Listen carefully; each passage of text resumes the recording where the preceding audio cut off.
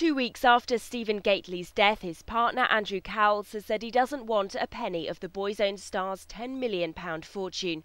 Andrew Cowles is quoted in the Mirror as saying he was never with Stephen for his money and wants his family and his favourite charities to get the cash.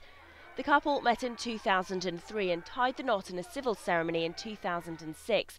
Andrew met with lawyers this week and was entitled to a large portion of his late husband's estate, but the 32-year-old's made his wishes clear. He'd like the money to go to Stephen's parents, sister and 3 brothers, as well as the causes the star supported.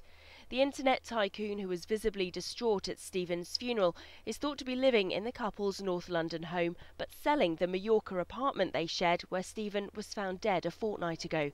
Boyzone's manager Louis Walsh was also devastated by Stephen's death, saying he'd been left completely broken. But tonight he gets back to business, returning to the X Factor after a 2-week absence since hearing the news and attending last week's funeral. Westlife are expected to perform at this weekend's results show, following in the footsteps of Alexandra Burke, Robbie Williams, Cheryl Cole and Whitney Houston.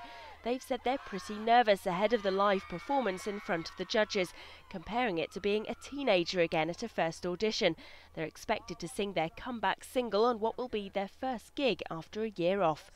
There have also been reports Boyzone could also sing on the show at a later date to perform a tribute to Stephen Gately.